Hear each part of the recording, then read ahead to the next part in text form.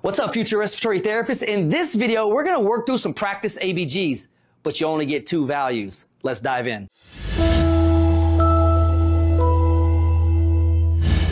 All right, so as I stated, ABGs with only 2 values. I'm going to show you what I'm talking about here in just a second. Before we do that, do me a favor, head over to respiratorycoach.com. Check out the TMC and the CSE boot camps parked right there, waiting to aid and assist you in passing your credentialing exams on the first attempt. I would greatly appreciate that if you would check that out. Now, here's what I'm talking about. You have some blood gases here, and we're going to interpret them. And I know what you're thinking, like, hold up.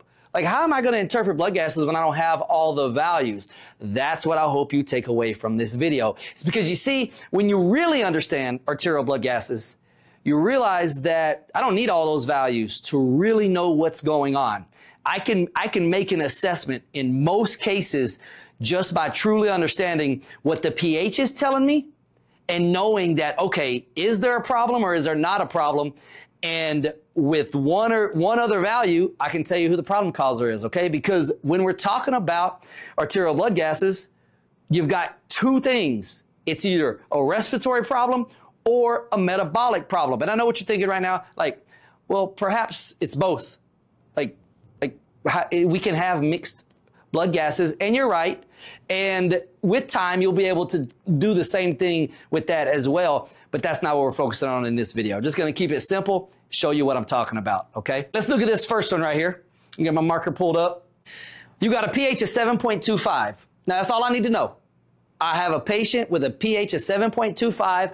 I know that is decreased. I know that is an acidosis, right? So I'm just going to go ahead and put up here acidosis.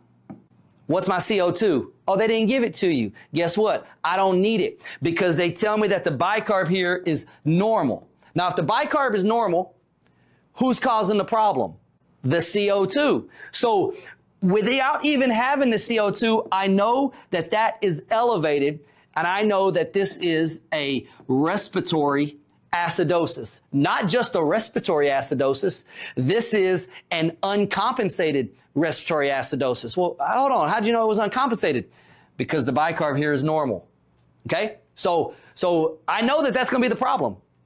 All right? I used to love doing this exercise when I was at clinicals with the students. I would tell the outgoing RT to only give them 2 values from the ABG and let them have to work through it like this, okay? So I promise you, if you want to pause this video and say, okay, I think I see what just happened, let me do the rest of them, then pause it here, but you can come back and watch it and check yourself, see if you're right, okay? Now, when we look at this next one, we got a pH 7.54. I say, okay, that's going to be an alkalosis, and I have a normal CO2. What's my bicarb? Doesn't matter. Something is pushing this pH up, so I know that my bicarb has to be elevated. Because remember, bicarb pulls the pH in the same direction. CO2 pushes it to the opposite direction. So if my CO2 is normal, then why is my pH increased? Why is it elevated? Why is it alkalotic? Because my bicarb is elevated. Okay, now I will say this. This doesn't mean that this is purely a metabolic problem. Okay, we're going to interpret it as such. You have a metabolic alkalosis and it's uncompensated, but you have to be careful with this blood gas because this could be a COPD patient that is hyperventilating. So their bicarb is elevated, but they live with it elevated, and so it's the CO2 that's actually decreased that's causing the problem. But just from an interpretation standpoint, I realize that this pH is up because of that bicarb. And by definition, you would interpret that as a metabolic alkalosis. Okay, you got to dive a little deeper to see, is this a COPD patient who is hyperventilating? Because perhaps it is, okay? But from a pure interpretation, that's what you get using those 2 values, okay? And no other information. All right, let's look at this one over here. You say, okay, how are you going to do this one, Joe? How are you going to do this one when you don't have a pH? Because how are you going to get that first word right there? Here we knew this was acidosis. We knew this was alkalosis. Now, how do we know which one it is? Well, let's just look at the values. Our CO2 is elevated. Our bicarb is normal.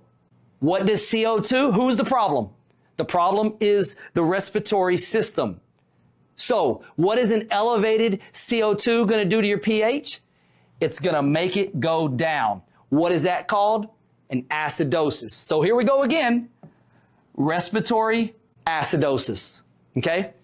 That's what this is the point of this exercise, is to get you to not get so lost in arrows up, arrows down.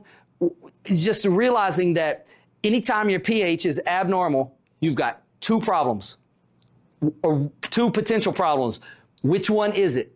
Is it the respiratory system? Is it the metabolic system? Okay. Now let's see if we can look at a couple more, maybe a little bit more complicated. Okay. Let's see. Alrighty. So here we see that we've got two more examples. And what we have here is a pH that is decreased. So we know this is going to be an acidosis. We don't have an arterial CO2. Our bicarb is elevated. So you go, okay, so the bicarb being elevated, that's what must be the problem, right? Because we've got a problem causer here, right? Well, let's hold on just a second. Because, wait a second, if bicarb went up, wouldn't that pull the pH up with it? It would. But we have a decreased pH. Therefore, we know that our CO2 is elevated, significantly elevated. Because even with the bicarb increasing, it's not enough to get us back in a normal range. So here we go now. Say, okay, abnormal pH. We know this is a respiratory acidosis, but this one is partially compensated because the bicarb has also gone out of range, trying to compensate for the high elevated CO2. Okay? You see how that works, right? Now we look at this one over here, we're going to see something similar. We've got an acidosis and we have a decreased arterial CO2. So you go, okay, so this is a respiratory acidosis. Not so fast, because a decreased CO2 would push your pH up. You would have an alkalotic pH, but we have an acidotic pH. So we know that what is causing this problem?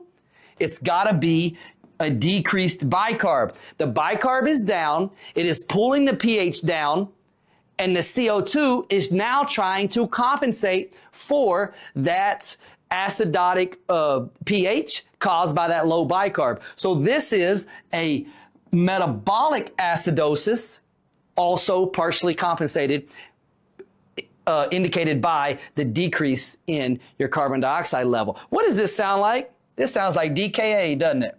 That sounds like a patient that presents to the ED with Kussmaul's respirations. You draw that blood gas, you've got a metabolic acidosis, DKA. That's what it looks like. That's ABGs with two values. I appreciate you so much for watching. I am Respiratory Coach. Do me a favor, come follow me on all the socials. Since you're here on YouTube, hit that like button for me. Leave me a comment if you like this exercise. I can do more of them if you would like that. Or if you have another question, leave it down in the comments. I'll try to get a video out for you. Don't forget about respiratorycoach.com, TMC, CSE boot camps waiting right there for you. Remember, average is easy. Don't be it.